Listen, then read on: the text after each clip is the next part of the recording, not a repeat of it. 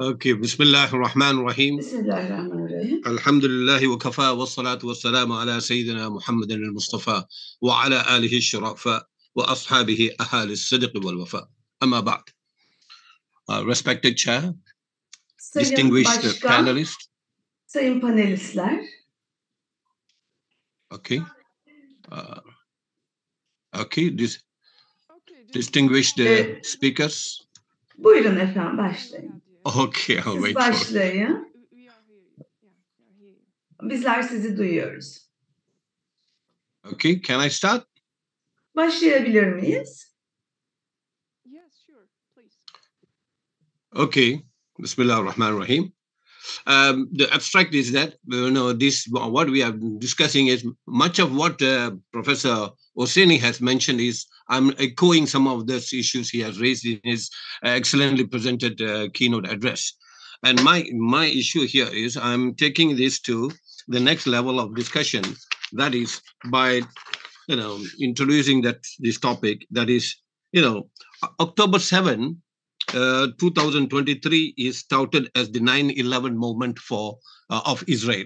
In both these incidents, the lives lost were negligent as compared to the resultant campaign of disproportionate terror unleashed by both America and the Zionist usurper Israel, with their subservient backers in the West, killing, maiming, and displacing many thousands of innocent Muslims across the world, particularly countries like Palestine, Afghanistan, Iraq, Libya, Syria, India, Myanmar, Sudan, Somalia, and of course, Yemen. Crimes against humanity committed by these vile forces are so horrendous that it defies all standards of decency, morality, legality, and legality with total impunity. None of those who perpetuated these savageries, carnages, and mayhems were brought to justice by any court of law, let alone the so-called International Criminal or Court of Justice that holds the bragging rights to go after leaders of independent countries who stood to defer and challenge the hegemony of world arrogance that is hiding behind democracy and rule of law. It is now evident without any shred of doubt that these two carnages and many more were committed with full knowledge of their respective intelligence institutions, who were complicit in one way or the other for the occurrence of these events in pursuit of their own self-interest. Mounting proofs have been established by fair-minded and humanly conscious people were deliberately discarded and discredited, while they were silenced and sidelined by the power of media that is in collusion with this. International institutions were prostituted and proscribed from taking decisive actions to bring the perpetrators of these crimes to justice. International Court of Justice and International Criminal Court have been rendered clueless, gutless, toothless, and worthless by the recalcitrant attitude of the powerful countries. Even those who had some humanity in them were ridiculed and condemned by the world hegemon and its lieutenants by demanding their resignation for stating the obvious truth.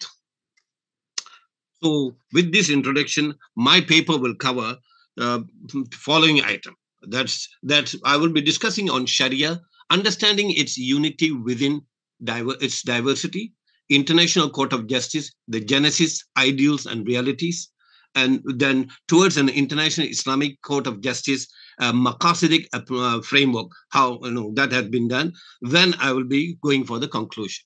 Now we talk about understanding, this is an issue where we have to be very passionate about, because it is here we have not seen eye to eye among our brothers. So we begin to look down on other madhabs and all this thing. So what I would say is that since we need to have some commonality of identity, that is called Islamic orthodoxy, that includes the four Ahl Sunnah madhab, along with Zaydis, Imamis, Ibadis, and some moderate Ismailis, because all of us are converging on the same source, that is the Sharia, which is composed of Quran and Sunnah.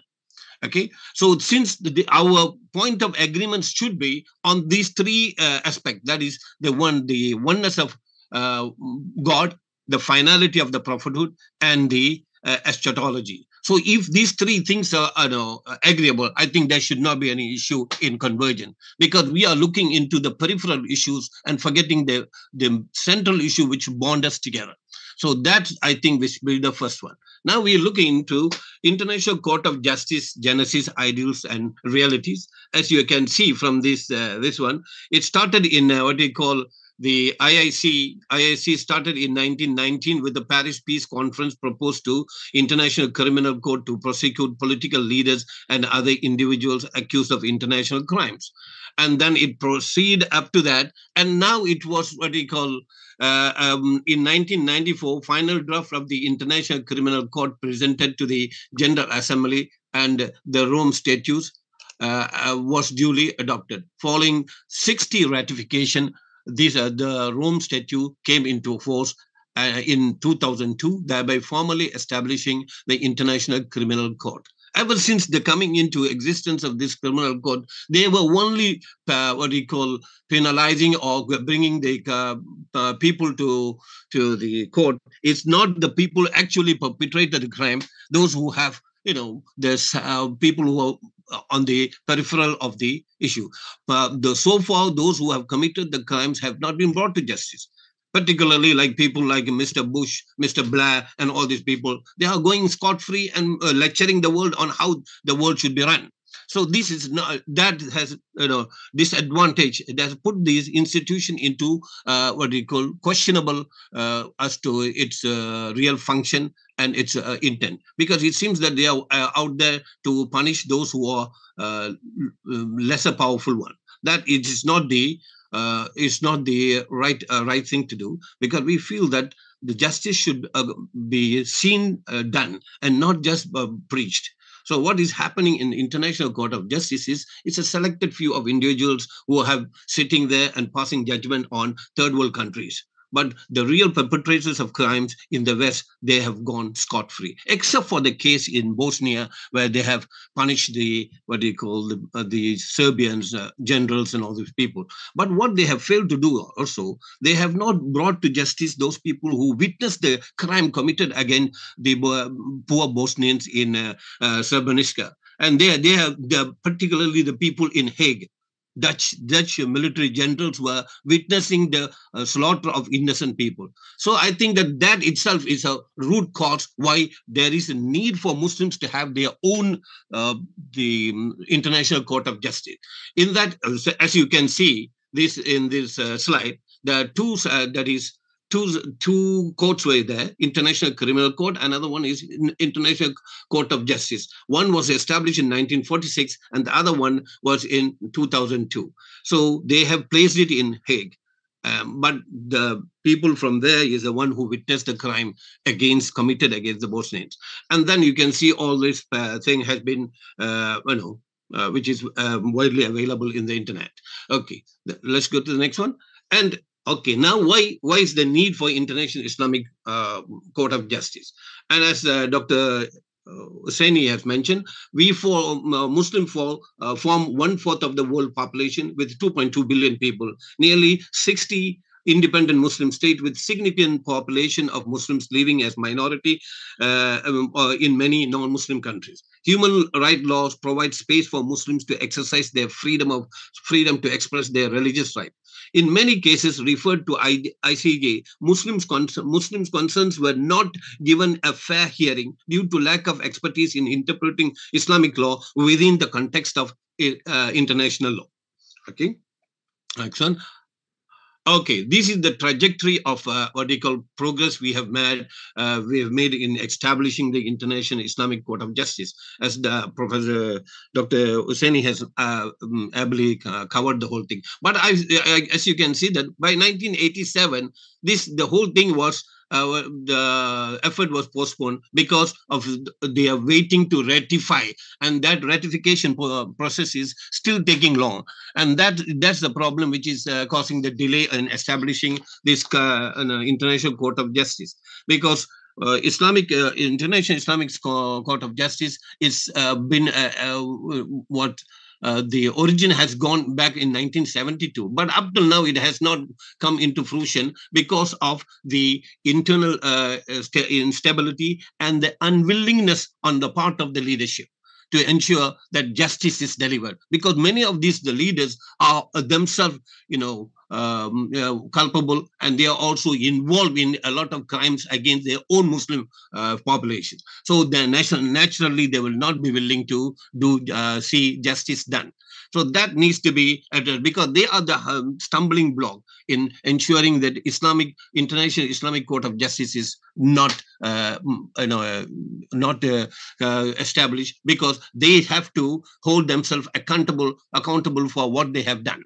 Okay, then let's go into the next one. So this is my proposal, even though the Islamic Court of Justice has been there, but I feel that it is not, we need to have two aspects. That is, the Islamic Court of Justice must have Muslim majority states and also Muslim minority states, because we have got increasing number of Muslims are migrating to minority countries to stay away from persecution and all kind of things happening within their Muslim country. So they have already a large portion of Muslims are already settled there, and they also need to be their problems need to be addressed.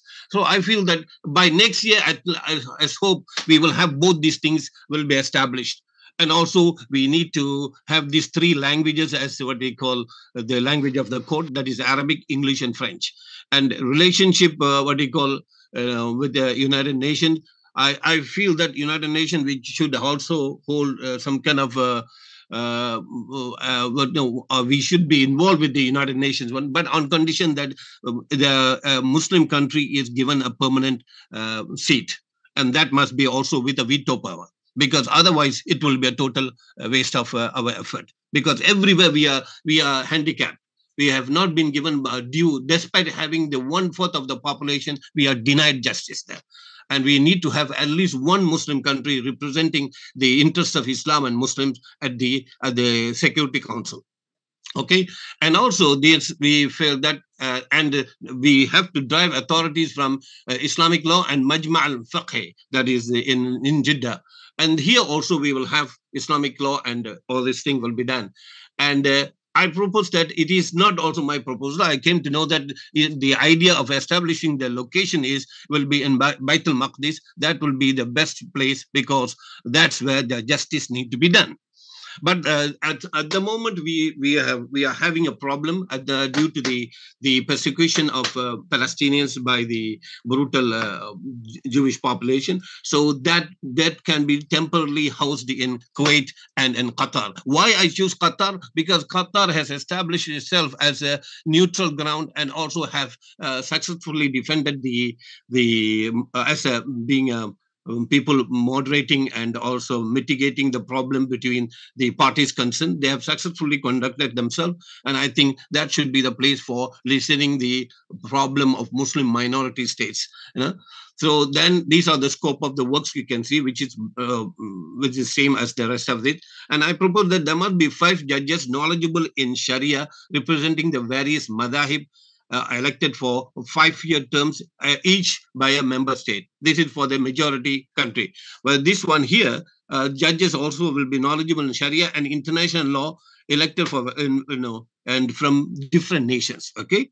And the funding is concerned, I say that we need to get funding from the Islamic Fiqh Academy. They have got a Waqf fund, and that should be certain funds should be contributed, and also voluntary contribution from the Muslim individuals, corporation, especially from Muslim majority country. And as for the minority one, Waqf, there must be some kind of a World Waqf fund, and also a crowdfunding on the basis of case-to-case basis, and voluntary contribution from individual, corporation, etc., from Muslim minority countries. And this all there. So I'm proposing some kind of a approximate budget for starting this project. Okay, next. All right, this is the core issue of the Maqasidic framework, because whether it is human rights or whatever modern issues, that should be that should fit within the structure of the Maqasid. So if you look into it, the religion is not one item separate from the rest of the Maqasid. It is every decision a Muslim make is pertaining to his religion, whether it's pertaining to nafs, that is life, intellect, or nasl or ird, or mal. It's all pertaining to our relation with religion. So I have excluded the religion and put it in the central theme of our what do you call maqasid. So in fact, if you look into the earth, the Prophet ﷺ had to what you call expel the Jews because of disparaging the dignity of a Muslim. So that was a case of ird. What we have failed to do in so far is that in discussing this maqasid, we have overlooked ird and put it under the nasl. So as a result, what happened?